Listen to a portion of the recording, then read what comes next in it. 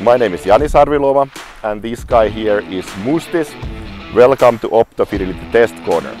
I'm wearing the new Apple Vision Pros which we tested in our lab, and the see-through latency of these is 11 milliseconds.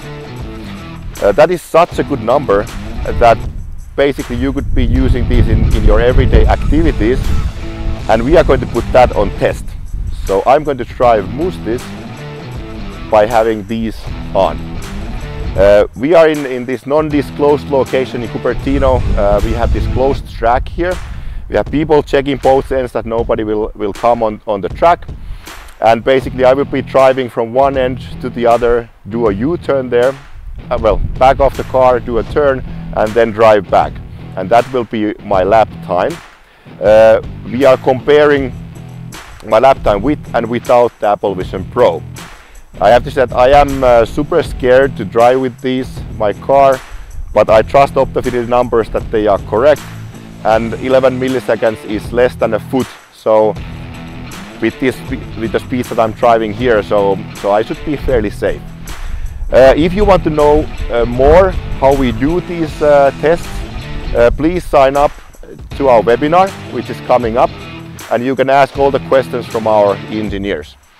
A little bit about my background. So I have been driving on the track several years now.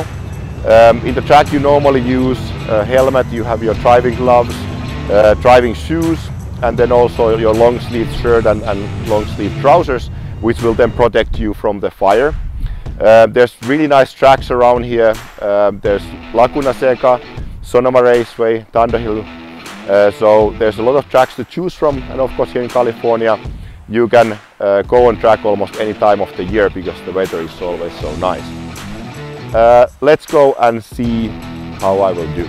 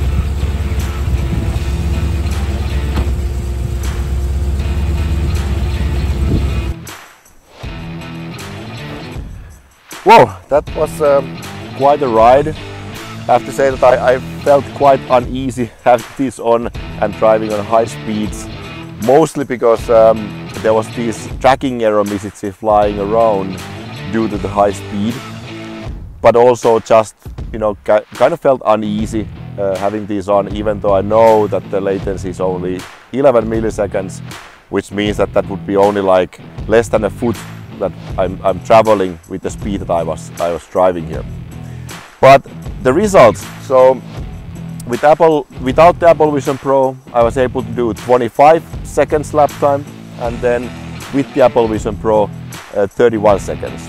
So there was basically 6 seconds difference between the Apple Vision Pro and without them.